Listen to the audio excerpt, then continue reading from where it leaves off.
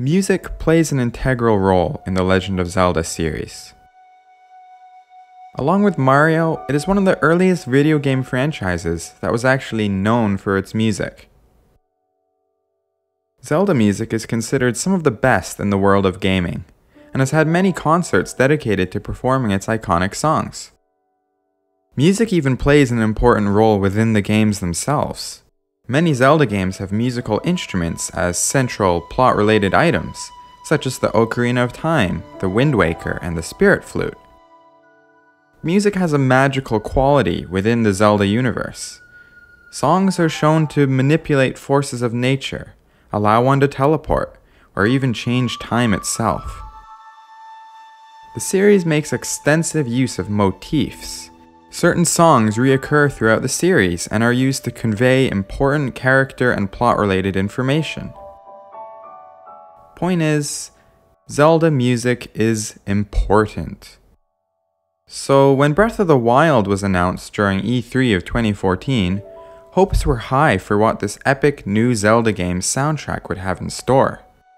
Upon the game's release, fan reaction to the soundtrack was mixed. To fully understand why Breath of the Wild's soundtrack might have garnered some negative reception, we need to look at the context of Zelda soundtracks to see the precedent set by previous titles. Let's look at a brief history of 3D Zelda game soundtracks. Ocarina of Time sets the precedent with an epic and adventurous score. Koji Kondo was finally able to take the heroic melodies from the 2D Zelda games and give them the sweeping orchestral sound enabled by the improved hardware of the Nintendo 64. Majora's Mask builds on these ideas, but with a more somber tone. It's adventurous, but also foreboding and creepy, just like the game's story.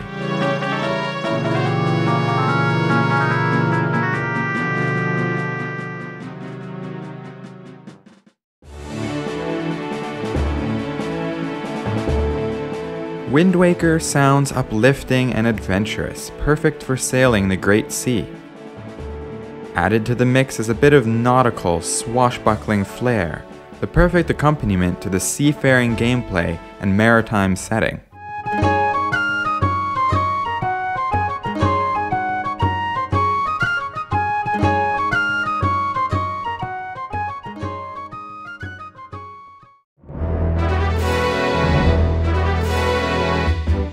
Twilight Princess is epic and adventurous, well suited for the game's larger scale.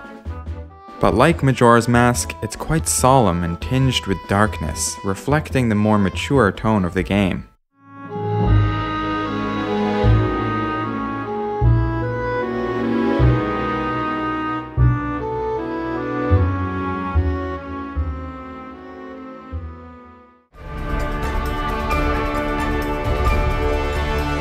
Skyward Sword was the first fully live orchestrated soundtrack in the series.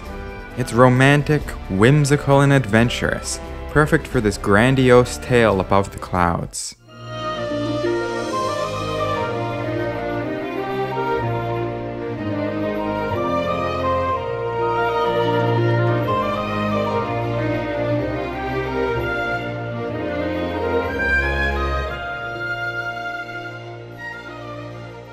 Because of the standards set by these past games, fans have expectations of what a Zelda game should sound like. While each title's soundtrack differs in many ways, there's a common language to Zelda music. There was a certain word I used a lot when describing past Zelda soundtracks. Let's rewind. Epic and adventurous score. Uplifting and adventurous. Epic and adventurous. Whimsical and adventurous. Fans expect Zelda games to sound adventurous and heroic. Usually this means an orchestral style, invigorating and bombastic, like something out of an old fantasy adventure movie. Well, Breath of the Wild's soundtrack wasn't that. It was even more somber than Majora or Twilight. For the most part, it wasn't bombastic and orchestral. The most frequently heard songs were just solo piano compositions. Breath of the Wild subverted expectations and challenged what a Zelda game should sound like. Well, I for one think Breath of the Wild's soundtrack is very well done, and changing it up was a great choice. That's what this video is going to be about. Here are my goals for this video essay. For one, I want to dispel a few misconceptions I see far too much. The idea that Breath of the Wild has no music, or that Breath of the Wild's music is just random notes on a piano. More than that, I want to challenge the idea that Breath of the Wild's music just isn't a proper Zelda soundtrack, or simply that Breath of the Wild's soundtrack is bad. Most of all, I hope this video essay will be able to show how Breath of the Wild's music works.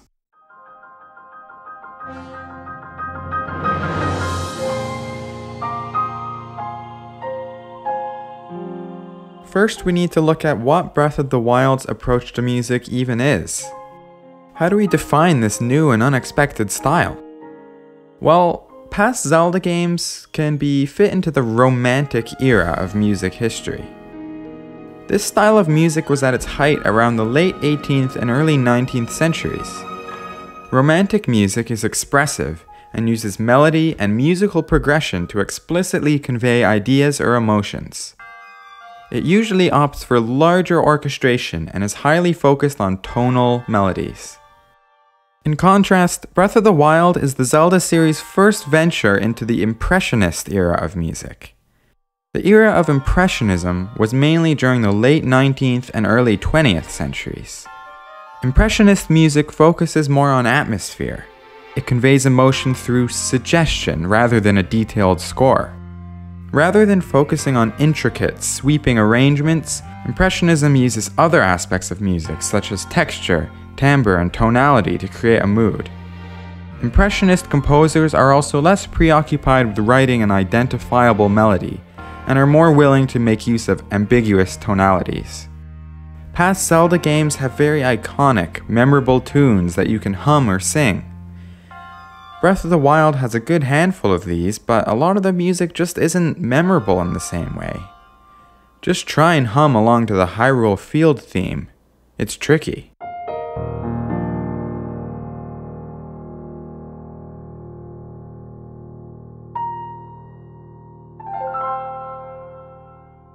But this isn't an inherently bad thing.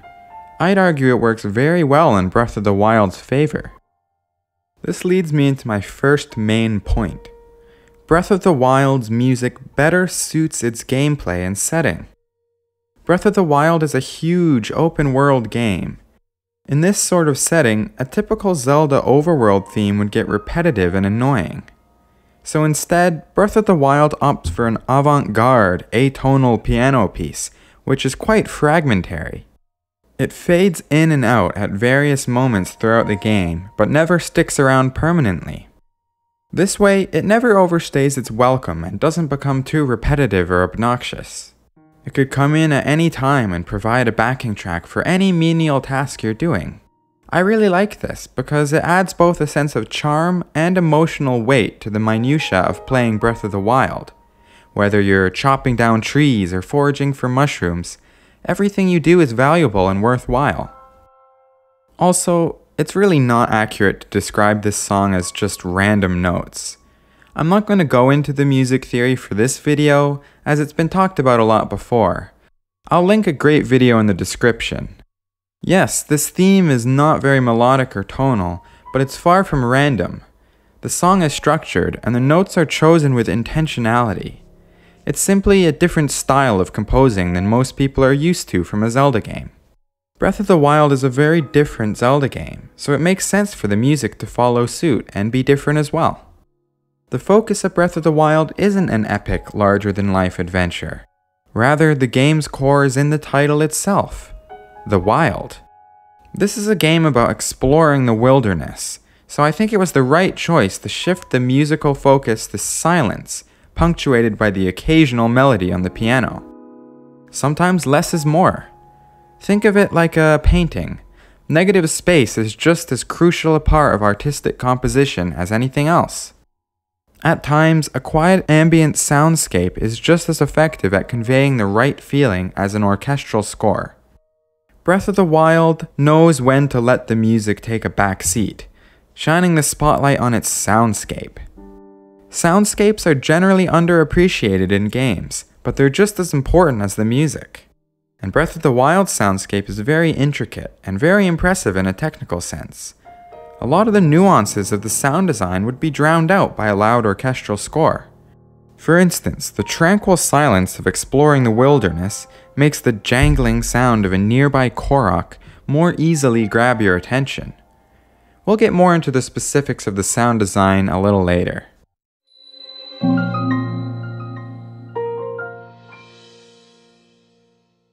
Breath of the Wild's Hyrule is not like the Hyrule from past Zelda games. It's post-apocalyptic, destroyed, and generally empty. It makes sense for much of the music to feel similarly sparse and empty. One great example is the Temple of Time theme. In this game, this classic Zelda location is a dilapidated, ruined cathedral, a shell of its former self. This theme takes the Song of Time from Ocarina and strips it down to its bare bones, interspersing phrases of the song with complete silence.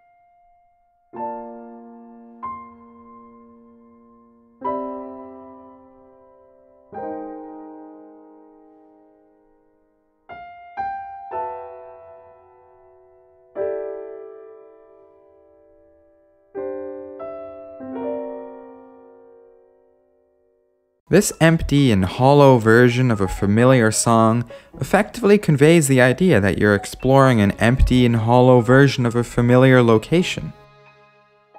Not only is the music a great representation of the game's setting and gameplay style, but Breath of the Wild's soundtrack better suits the story and themes. Breath of the Wild is not a story about heroism. Think about it. This isn't a story about a steadfast hero bravely stepping up to defeat evil in a battle to save the world. The battle already happened 100 years ago, and Link lost. Ganon was victorious and Hyrule was destroyed. All of Link's friends are dead because of his failure to seal away Ganon. This is a tragic story infused with guilt and loss and sorrow. A rousing orchestral fanfare simply isn't appropriate for this heavier tone. This is why a subdued and introspective piano is perfect for exploring the remnants of Hyrule. It evokes the burden Link is constantly carrying on his shoulders, the sadness and loss that pervades the world that Link couldn't save. Furthermore, when Hyrule fell into ruin, it became overrun with monsters. It's literally plagued by the essence of Ganon's evil. This version of Hyrule is dangerous. While the wilderness is usually quite beautiful and serene, dangerous beasts could be lurking around any corner. An atonal, melodically ambiguous theme is a great representation of this looming uncertainty. It's equal parts relaxing and unsettling. But it would be misleading to act like Breath of the Wild's soundtrack is entirely ambient and impressionistic. The music that plays in key locations such as towns are a completely different story. There's the absolutely lovely, peaceful Hateno village theme.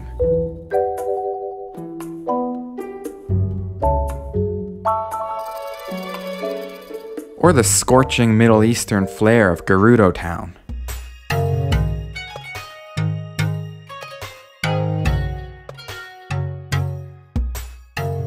The Korok Forest theme is probably the most in line with the traditional Zelda theme.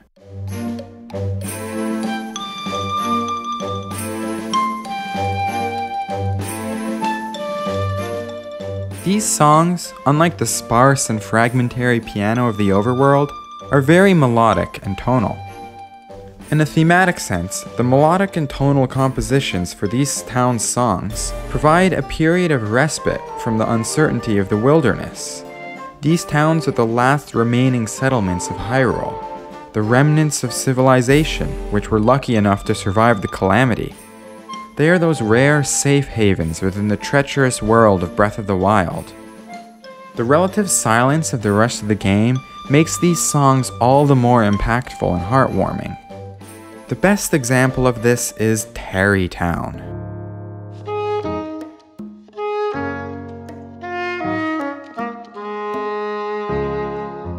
Tarrey Town's song is the polar opposite of the music you hear while roaming Hyrule. It is one of the most tonal, melodic, and harmonically pleasing songs in the game. This is fitting because Tarrey Town is one of the safest and most welcoming places in Hyrule. Storms literally clear up and the sun comes out as you walk into the town. Unhappy people all across the map go to Tarrey Town to start a new and more fulfilling life. As you find more people to move into the flourishing town, more instruments are added to the song. These instruments, and many of the motifs added to the song, are borrowed from the hometown of the character you invited. For example, the Rito brings along an added woodwind section, while the Gerudo adds a sitar.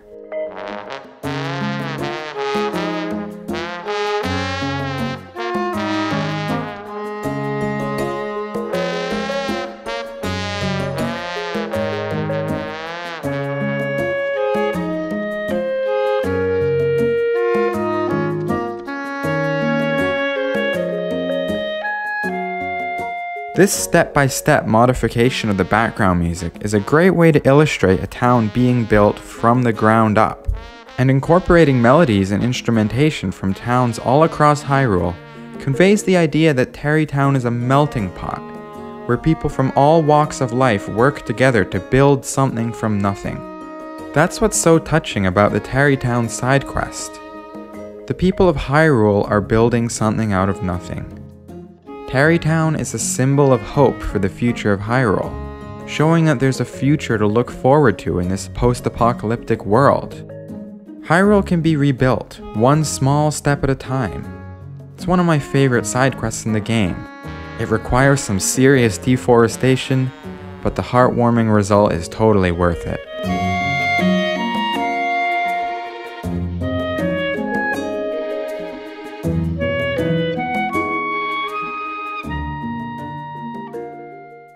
Also, pretty much all of the town's songs are comprised of live recorded instruments, which I think only further elevates their comforting and welcoming feel. If you listen closely, you can even hear the musicians taking a breath, or sliding their fingers on the strings. This gives the towns a rustic, homely quality, and reminds you that these are living, breathing settlements full of people. I'm sure the piano for the Hyrule Field theme was recorded live as well, but it's so fragmentary and unpredictable that it doesn't have that same human quality to it, which provides a nice contrast between the wilderness and the towns. Also, these town themes aren't performed by big, full orchestras. They focus on solo performance or small ensembles. It sounds more like folk music than a cinematic movie score, which adds a very natural and organic feel, fitting for the game about the wilderness.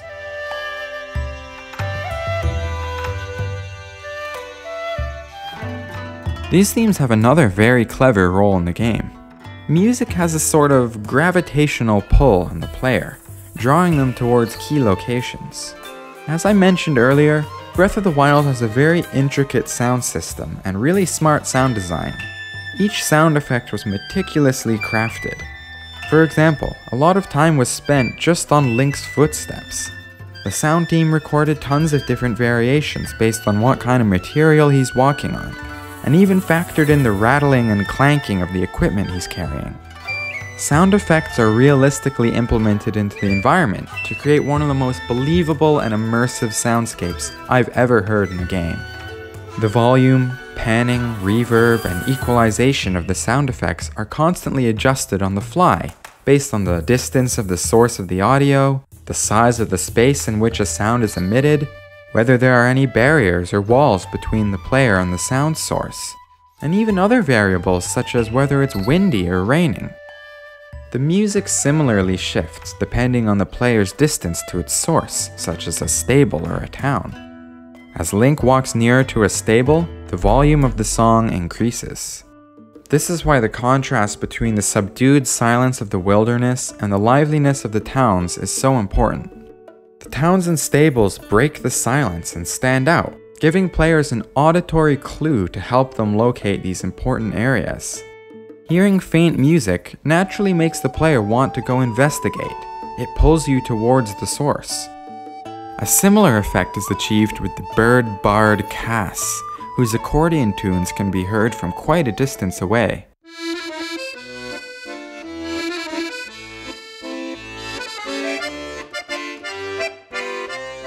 If you play the game long enough, this song becomes instantly recognizable, and you're automatically drawn to find Cass, who will usually give you a clue to find a shrine.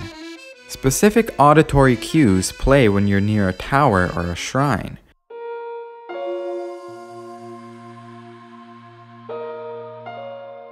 As you can see, music is used to pull players towards areas of interest. This is a non-intrusive and non-hand-holding way to nudge players towards their goals within a massive world, which is easy to become lost in. I shouldn't imply that all the music in Breath of the Wild is soft or relaxing, however.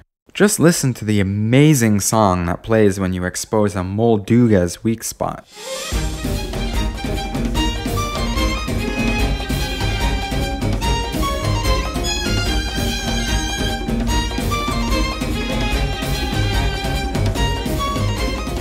This game can do intensity when it's needed. On the whole, Breath of the Wild's enemy encounter themes have the complete opposite effect as the towns and stables. These themes break the silence in a way that isn't meant to comfort you or lure you in, but rather to alert you to impending danger or something you'd be better off avoiding. When you are near some weak mooks like bokoblins, you hear some simple percussion, a tribal sounding melody on the marimba, punctuated by dramatic string staccatos.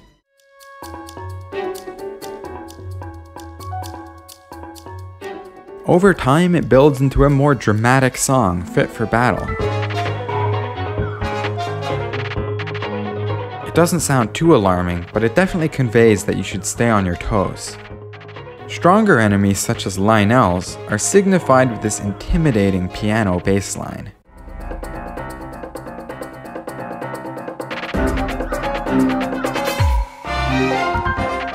But the most terrifying thing to hear is this. This flurry of high-pitched, atonal piano notes has a horror movie quality, and there's no mistaking what it means. Run. A similar effect is achieved before a blood moon. This unnerving little song creeps its way in as the sky turns blood red. You get used to it after the first few times, but the first time it happens, it's genuinely quite freaky.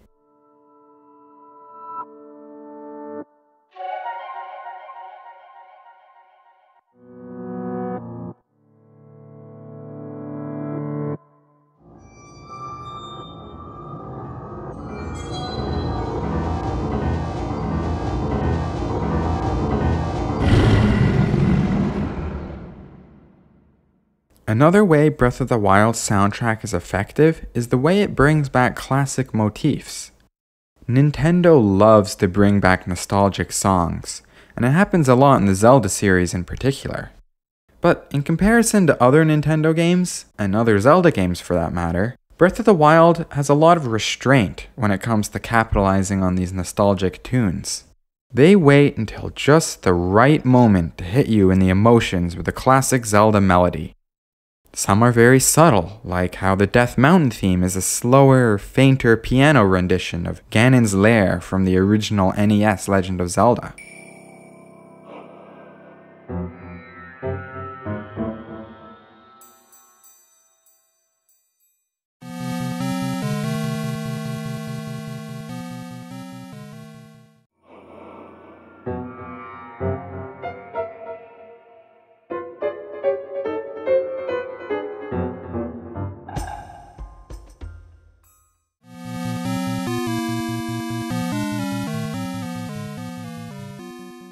There's also the stable theme, which initially sounds like a new song, but its chord progression and a few little melodies may sound familiar.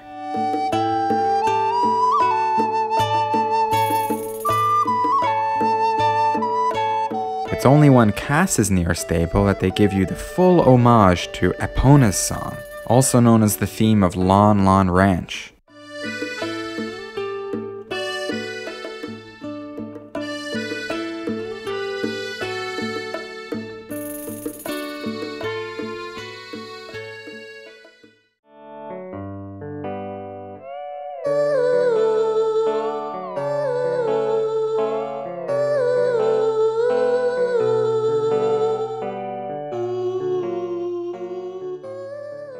The horseback riding themes are great.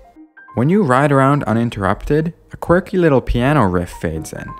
It almost sounds like it's emulating the galloping of your horse. And if you ride around for long enough, some delicate strings are added, which play a slower, more introspective version of Zelda's lullaby during the day, and the Zelda main theme during the night.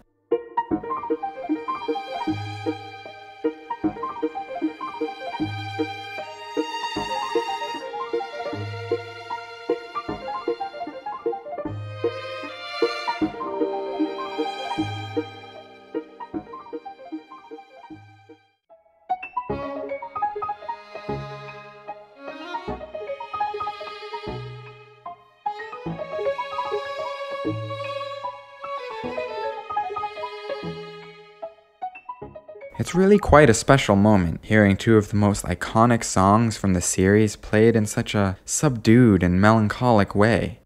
It really drives home that this isn't your typical Zelda game. It is Zelda, but with an emotional undertone we haven't quite seen before. And it's entirely possible to go through the game without hearing these themes.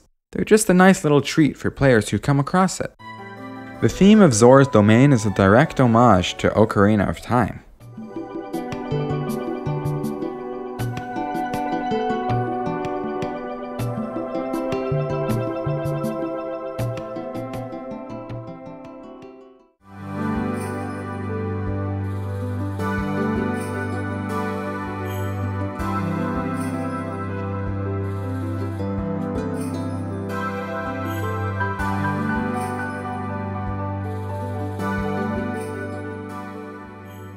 Rito Village does something similar.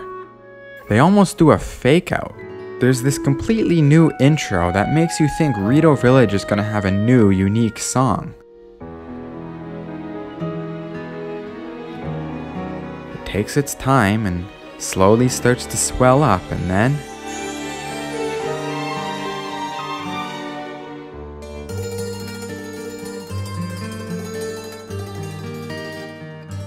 Dragon Roost Island from Wind Waker.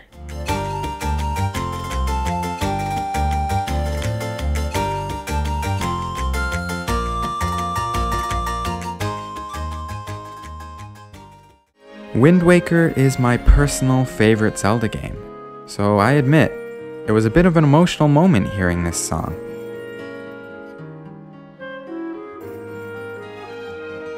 Another emotional moment was hearing the full version of Cass's theme. You hear this silly little melody so much throughout the game, it gets totally ingrained into your head. So when you finish Cass's side quest and finally hear the full version, it's like, wow, there was more?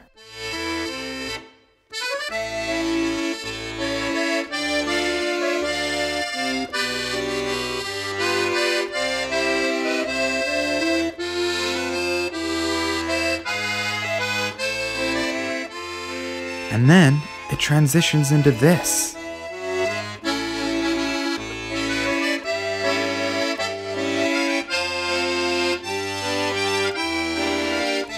He was playing the classic Zelda theme the whole time.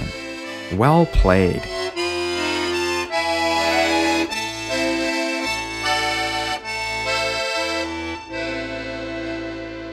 Hyrule Castle is a fantastic song. It combines a lot of familiar elements of past Zelda songs, but still stands alone as a completely new and distinct song. And the motifs they selected were perfect. It represents exactly what is going down at that point in the game. Link is coming to Zelda's aid to seal away Ganon in Hyrule Castle. Let's break it down.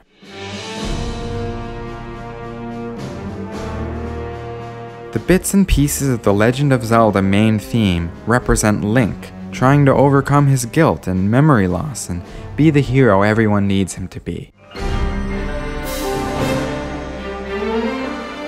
Zelda's lullaby represents, of course, Zelda, who has patiently waited for Link, holding her own in a 100-year bout with Ganon.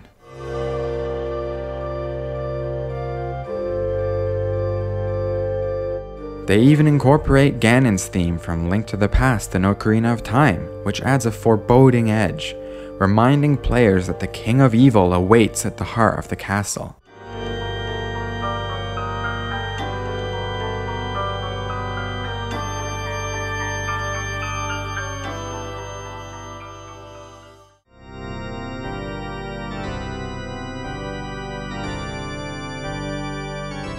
Finally, there's a subtle but very cool reference to the Hyrule Castle theme from A Link to the Past. Just compare the brass flourishes.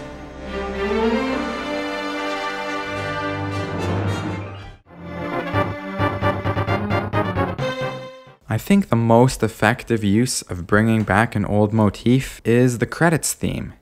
They wait until the very end of the game to finally give players the main theme of the Zelda series in the way that most people have come to know and love it. Unlike the variation which plays while horseback riding, this version sounds tonal and familiar. The uncertainty is gone. You did it. Hyrule is at peace, and our two heroes, Link and Zelda, can finally let go of their guilt. They don't need to bear their burdens anymore. This is the pinnacle of resolution, both narratively and musically. It's the most hopeful note the game could end on, and all it took was a simple piano version of the classic NES overworld theme.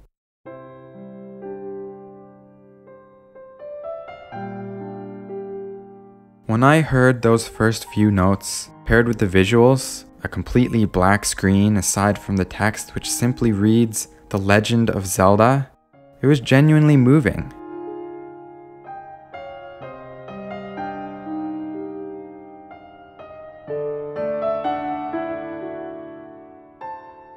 So to sum everything up, I want to run through my main arguments one more time.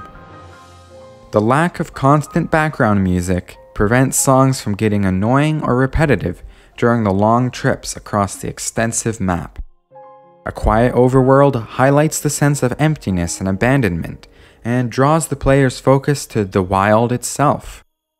The atonal, impressionistic piano songs convey a sense of serenity, but also uncertainty, fitting the game's tone. Reinterpreting classic Zelda themes in a subdued and melancholic way reinforces the idea that Hyrule is ruined. What was once familiar is now broken and stained with grief and loss. Breath of the Wild treats its ambient soundscape as equally important as the music, allowing for a sophisticated system of auditory cues. Music provides anchor points throughout the massive map, drawing players' attention to areas of importance. The sparseness of music makes the parts that are scored more impactful. Town themes feel extra homely and comforting, battle themes feel extra startling and dangerous. Moments of emotion are all the more emotional. Not going too crazy with bringing back lots of classic themes reinforces the idea that this is a new Zelda game. Also, change is good. It's nice for a franchise to change pace every now and then. Breath of the Wild's composer tried some new things, approached the score in a different way, and I think this resulted in a very refreshing and effective soundtrack. Next, I'll be looking at the soundtrack of the Splatoon series, so stay tuned for that. I'll see you real soon.